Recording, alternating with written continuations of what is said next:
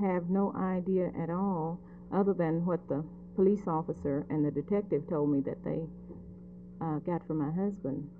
I think he told them that he whipped the boys or suspended them from school. One of the boys' parents brought him back to school, and I don't know why he has reasons to believe that it was concerning that. Maybe he just didn't discuss it with me. He very seldom discusses school business with me.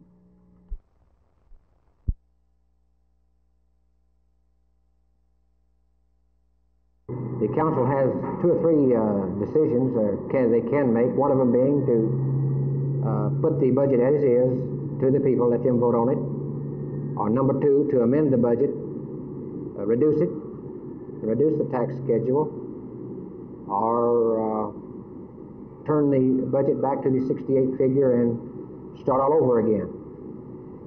There is a possibility that it could be reduced if a sales tax was approved, which we've had a sales tax turned down twice in our city, and some of these most avid workers for this petition was ones that fought the sales tax in the past.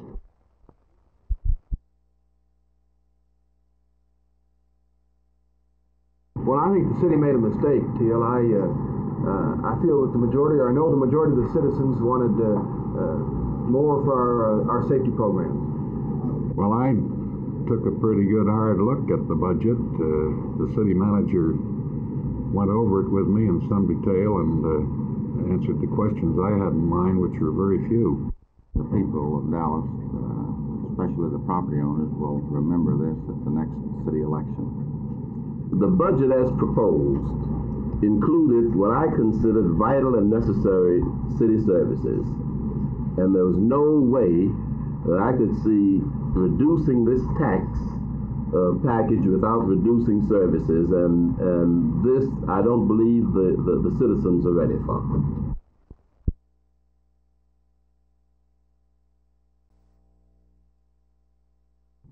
Now, do you feel that skyjackings, unless they're stopped, could be a very, very large problem for us nationwide and worldwide? As they have been up to the present, excluding the last few days, for the most part it's been a sort of a genial itch, no great bother. The public's had a lot of laughter out of it, and the government's had a lot of furor to do and a lot of important stamping around. But we can afford that kind of itch. It could turn into something far more dangerous, and this is the concern. What it could turn into could stop the commerce and industry of the nation and of the world.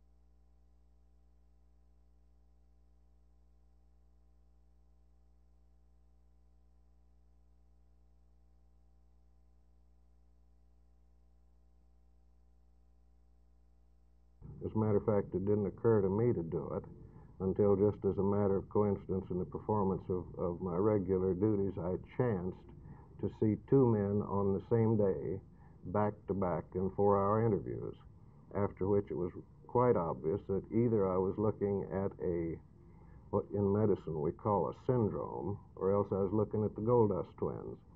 As much as they were alike, it then raised the curiosity, what would we see if we examined the rest of them? So we examined 18 more and began to see more and more, but beginning from the first little observation, which was sheer chance. The petition was circulated because a number of citizens in Haltom City felt that it was too liberal in many respects, and especially the salaries that was granted to the heads of departments. You think those salaries were exorbitant? Yes, I do. Now, the focus for Goals for Dallas will shift temporarily, if you will, to the organizations and their leaders responsible for achieving the goals.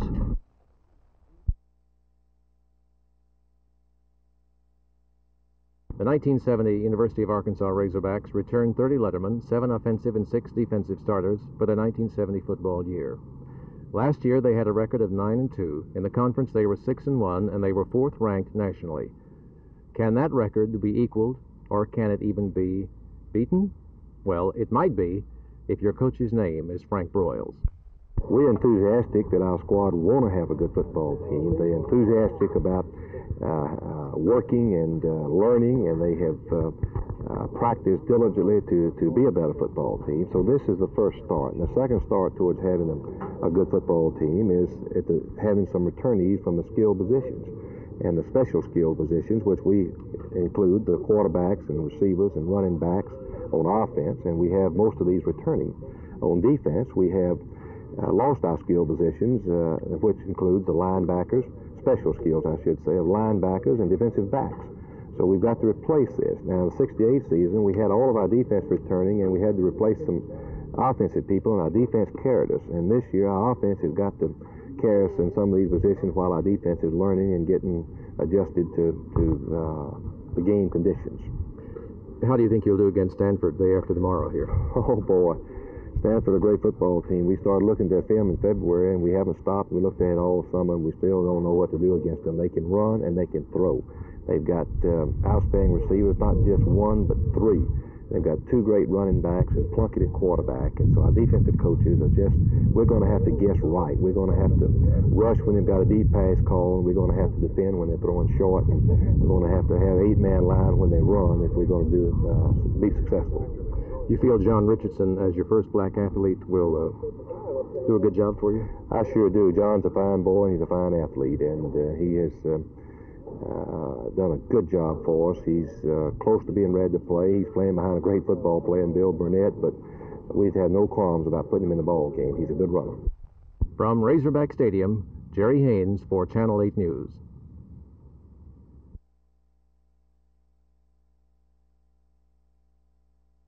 We are in support of Mrs. Higgins and the Block Partnership Group. Their purpose, as I understand it, is to get the design changes on the highway that will make it acceptable to them, so that the highway will not depress property values, so that it will not serve as a breeding place be elevated and serve as a breeding place for crime and criminals, so that it will not disrupt the community, so that it will provide some benefits to the people as well as those who will be traveling the highway.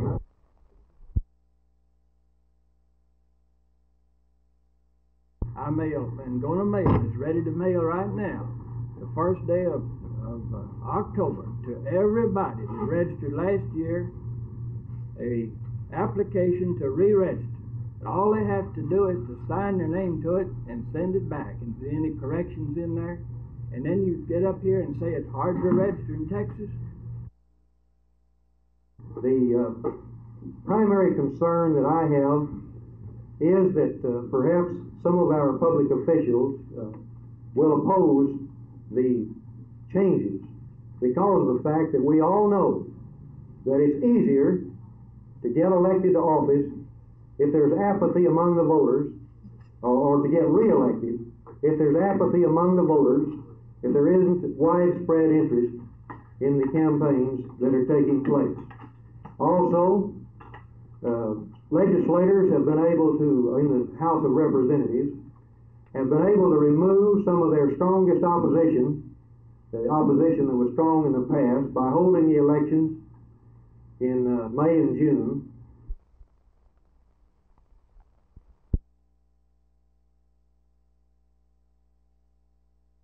You know, the game could most certainly go either way at any time in the game. Stanford has a tremendous offensive team, and Jim Plunkett is a great quarterback. He has the ability to throw the ball extremely well, and they've got several, good receivers to catch the ball. This Vataha kid is an excellent receiver, and of course their tight end Bob Moore does a splendid job. But that's going to be for our defense to worry about, and not for me. So I think primarily our offense has to be concerned with a defense that last year was extremely tough against the running game, and experienced last year a little bit of difficulty against the pass. But I think now they've seemingly, with the alignment that they reported and gone to now, they're trying to get a little more balance in their defense and try to give some support to their passing defense. So I'm expecting Stanford to be much more balanced defensively.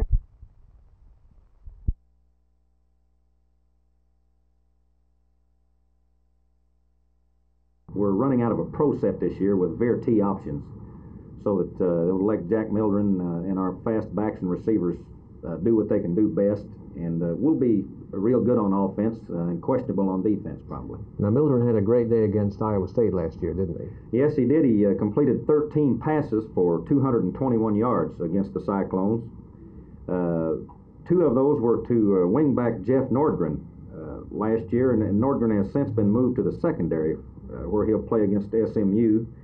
And then Jack also completed one here to Steve Zabel, our tight end, for 47 yards. That was probably his best day passing last year.